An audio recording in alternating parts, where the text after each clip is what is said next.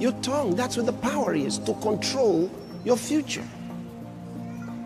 So don't say, what if I make the decision and I don't have the power to make things happen? The power is in your tongue. If you talk confusing words, the result will be that your life will be confusing because you are giving confusing signals. You know, every time you talk, your words, hear me, your words are spiritual